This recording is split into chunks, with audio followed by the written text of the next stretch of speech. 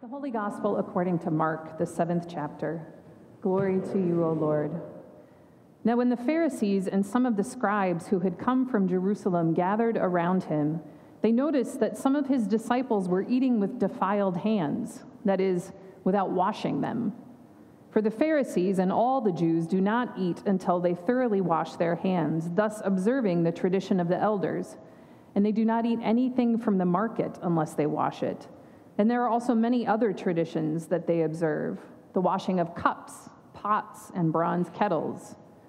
So the Pharisees and the scribes asked him, "Why do your disciples not live according to the tradition of the elders, but eat with defiled hands?" He said to them, "Isaiah prophesied rightly about you hypocrites. As it is written, 'This people honors me with their lips, but their hearts are far from me. In vain do they worship me, teaching human precepts as doctrines. You abandon the commandment of God and hold to human tradition.'" Then he called the crowd again and said to them, "Listen to me, all of you, and understand. There is nothing outside a person that by going in can defile, but the things that come out are what defile.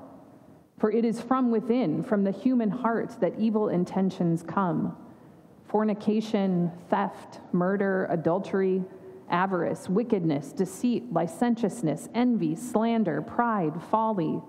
All these things come from within, and they defile a person."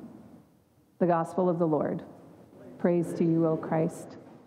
Beloved of God, grace to you and peace from the one who created us, redeemed us, and moves among us still. Amen. Well, if you have been around the last few weeks, you know that I and others have been hyping the fact that today was supposed to be the first Sunday that we hear our pastoral intern, Erica, preach at Grace. And they called me about midday on Friday to let me know they had tested positive for COVID.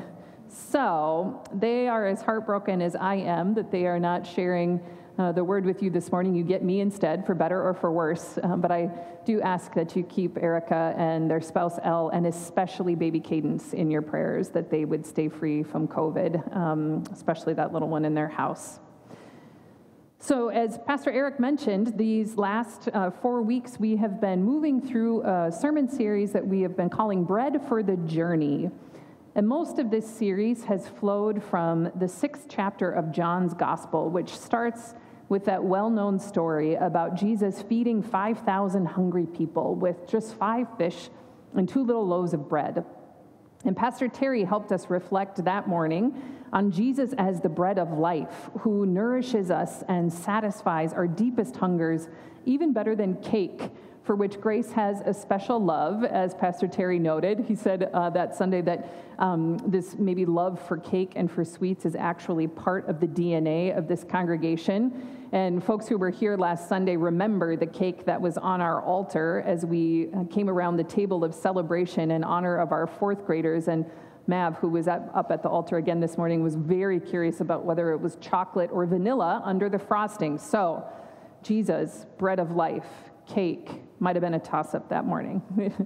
And then we had 2 back-to-back Sundays about eating flesh and drinking blood. Thank you very much for the relatable content, Jesus. 2 weeks ago, we talked about, in the context of that eating flesh and drinking blood story, we talked about all kinds of other biblical stories about eating and drinking, and about how Jesus' love and grace is actually too big for words. It can only be embodied. It can only be enfleshed, as it was for me many years ago by the women who fed me and nourished me with breakfast and stories around a rickety table in the Mexican squatter settlement where I had served as a missionary. And then last week, Pastor Eric reminded us that these teachings about feasting on a flesh and blood Jesus are so hard that even the disciples start to turn away from Jesus because it's just sort of too much for them to take in. And Pastor Eric reminded us that it is only at the cross where we eventually see that choosing to follow Jesus becomes impossible for all of us. And when that choice is erased, that is the moment where it all just collapses into grace. and into this beautiful invitation to eat and drink and be filled with the mercy and the goodness of God. And this final Sunday in our Bread for the Journey series pulls us out of the Gospel of John and into the Gospel of Mark. And the story we heard this morning is not so much about bread itself, but about how we eat it.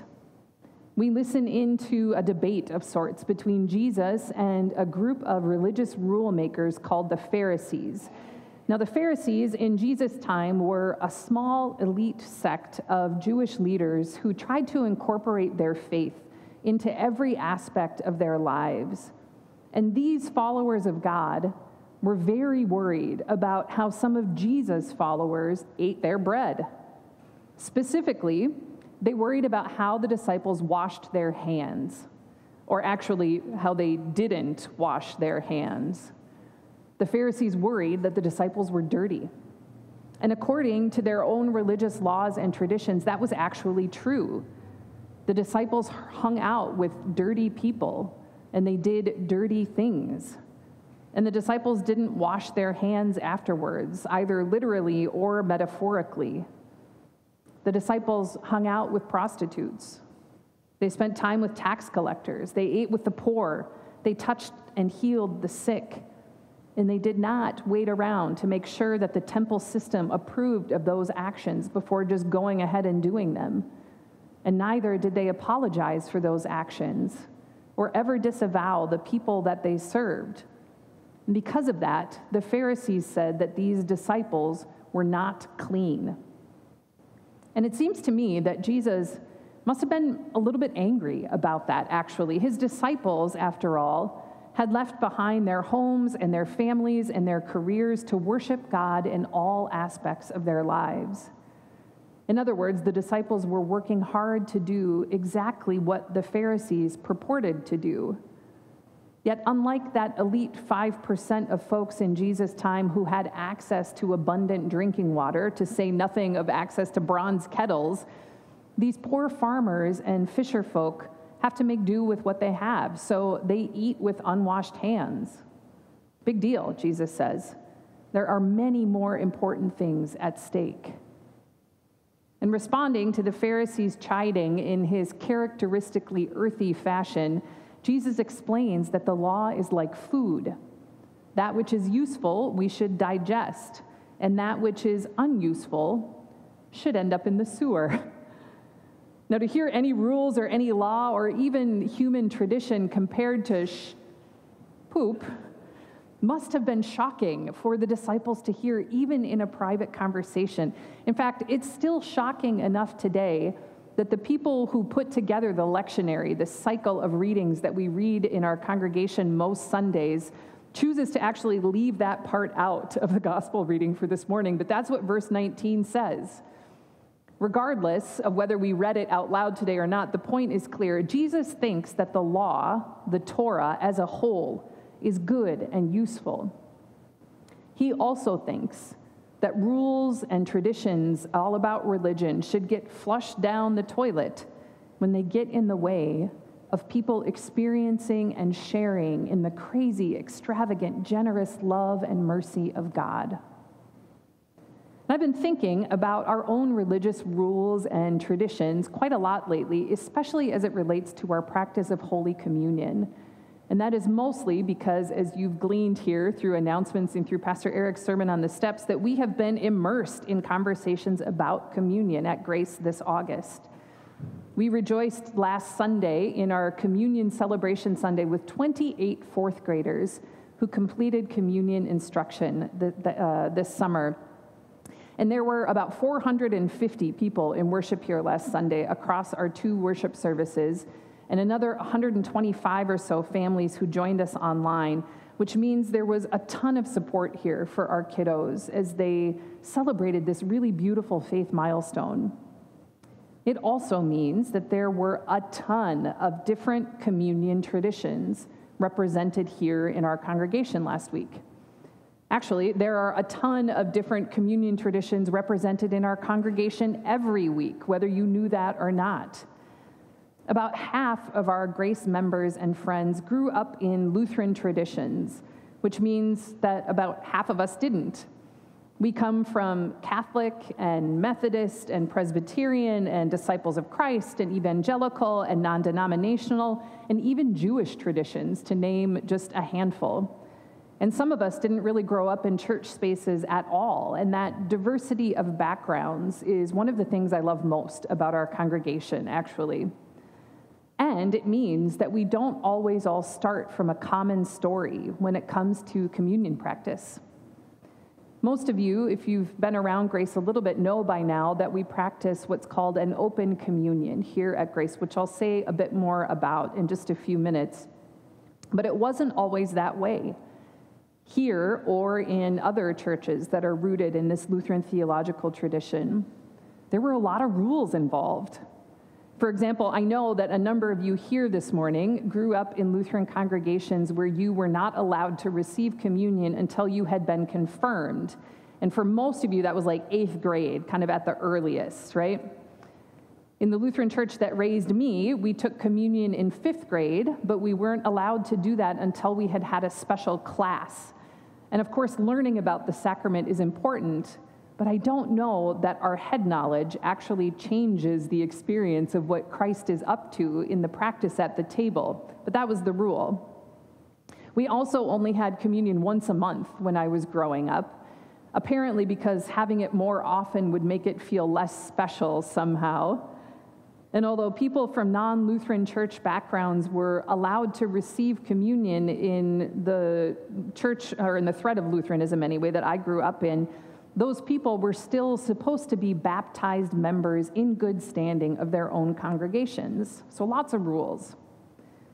Now, if you don't come out of a Catholic or an Orthodox background and have visited one of those congregations, and maybe came forward for communion and had the priest offer you a blessing instead of a wafer or a piece of bread, you probably were a visitor in a Catholic or an Orthodox church. These church traditions have different kinds of rules grounded in a very specific understanding of what happens in communion. We're going to go super church nerdy together this morning and learn the word transubstantiation. That's the word that underscores the belief in the Catholic and Orthodox traditions that the substance, though not the appearance, of bread and wine undergoes an actual material change in Holy Communion so that it becomes the actual body and blood of Christ. And this is such an important theological distinctive for our Catholic and Orthodox siblings that they only welcome folks to the table who have received proper instruction in that doctrine and who confess the same belief in it.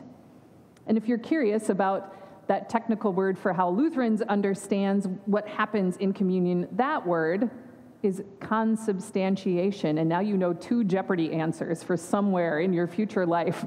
Consubstantiation, that is that the bread and the wine remain bread and wine, but that Jesus is truly present in and with and under those elements when we celebrate communion. And of course, there are lots of other churches and lots of other traditions when it comes to whether they offer communion at all and how often, who can receive it and who can't, and what it means when churches do offer that sacrament. And there are all kinds of reasons for all of those traditions. And some of those reasons are even good reasons, just like there were good reasons for the Pharisees to insist on a ritual of washing hands before they ate. But I have been wondering over these past couple of weeks about whether all of these traditions don't kind of make Jesus side-eye us a little bit in exasperation. Historically, church institutions have put so many conditions on feeding God's people at this table that we lose what Episcopal Bishop Bill Swing calls the crazy hospitality, the open extravagance of the Last Supper.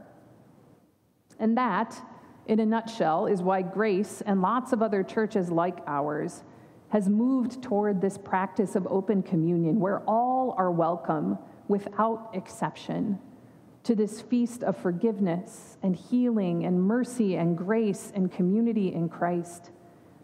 It's because rules that put limits on God's wild and expansive grace seem to be of the sort that Jesus would invite us to flush down that proverbial toilet Now, don't get me wrong. We are far from perfect here at Grace. We have a lot of other unwritten and unspoken rules and traditions that probably feel exclusionary, especially to newcomers. And it seems to me that a lot of those kind of unwritten rules are about ascribing to certain social standards that were historically deemed appropriate for church, right? Things like what people wear to church, or what kind of language is appropriate to use inside a church, or about how people of all ages should or shouldn't move their bodies or use their voices. And I think it's good for those of us who have been swimming in these church waters for a really long time to wonder together about these rules that we often can't even see anymore because we've been around here for so long. And then also to wonder whether it might be important for us to let go of some of those rules, to not wash our hands, so to speak, in order to be closer to the things that matter, in order to be closer to Jesus, who desperately wants us to meet him in the folks who are not already part of our in-group. A bunch of us, as Pastor Eric mentioned, have been reading Sarah Miles's book, Take This Bread, as our final summer book club selection here at Grace. And if you haven't picked it up, I highly recommend that you do that in your own time. It's really, really beautiful. But for today, I'm going to leave us with one final quote from Sarah's book because her words seem to me to sum up this morning's reading from Mark. She writes, "I walked away reflecting on all the ways religion tried to manage and tame God. Through compulsive rule-making, magic rituals, good behavior, and the sheer weight of church tradition. It was so tempting to try to turn gospel into law," she writes, "wisdom into knowledge. But there was Jesus, the Word made flesh. There he was, over and over, seeping away his followers' attempts to codify and regulate their experiences of the divine. He'd spit in people's eyes and stick his fingers in their ears, touch unclean women and corpses, yell at religious authorities, and impatiently demand that people drop their church-going and give the poor everything they owned. 'Don't be afraid,' Jesus would say. 'It's me. Come on, let's go.'" Amen.